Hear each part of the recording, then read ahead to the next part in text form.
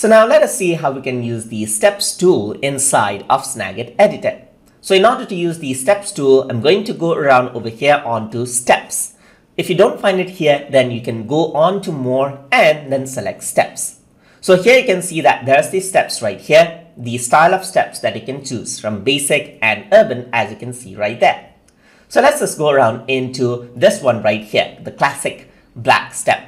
If I were to go over here and click it, you can see that number 1 appears, click anywhere else, and number 2 appears. So if you want to show some step, like go here first and go there, then you can use this out. Similarly, you got ABCD as well, just like that. Click, click, click, and there's ABCD that pops up right there. If you want to restart out the numbering, you simply click on this button right here, and then it restarts out the numbering again.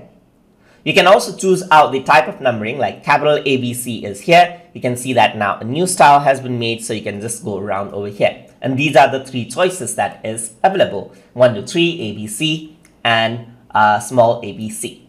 You can work around with the opacity, so you can go around, work around with the opacity of the steps right here. You can change around the fill color of the steps right here, as you can see. So let me just increase this out. You can choose the text color of the steps as well, as you can see right there, to give it a bit more style, and choose different shapes like oval, like square, like this one right here, and this one.